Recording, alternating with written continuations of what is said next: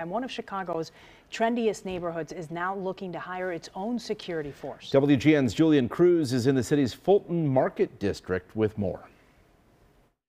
Hey guys, a new association of high-powered developers and restaurant groups backing this controversial proposal that reportedly calls for Fulton Market building owners, restaurants, and merchants to foot the bill for private 24-hour security patrols.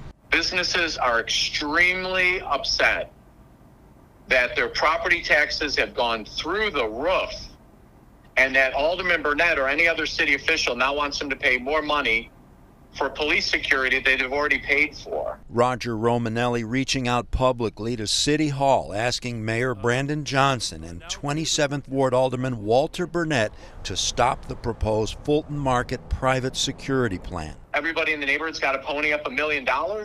Alderman Burnett, this makes no sense. Romanelli, longtime executive director of the Fulton Market Association, says smaller family-owned restaurants are being forced out of Chicago. But backers of the new security plan in published reports touting the benefits, financial and otherwise, of heightened security in the neighborhood, the newly formed Fulton Market Security Group proposing 24-hour private security patrols. According to reports, up to 4 patrol cars in the neighborhood bounded by Washington Boulevard, Hubbard Avenue, North Ogden Avenue, and North Halsted Street.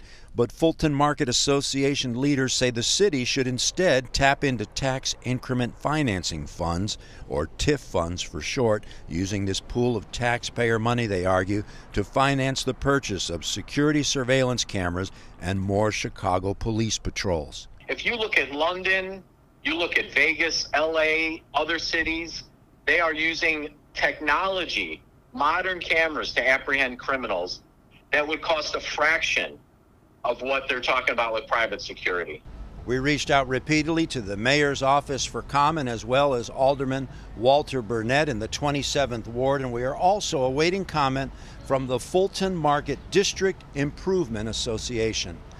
In the Fulton Market neighborhood, Julian Cruz, WGN News. All right, Julian, thank you. Well, the whereabouts of a French bulldog stolen from its owner are still not known. The owner said she was approached by a man with a gun demanding she turn over the dog named Peppa, which she adopted 2 months ago. This happened in the Portage Park neighborhood around Giddings and Menard Avenue on Wednesday. She resisted. He struck her in the right arm and the head, causing a concussion.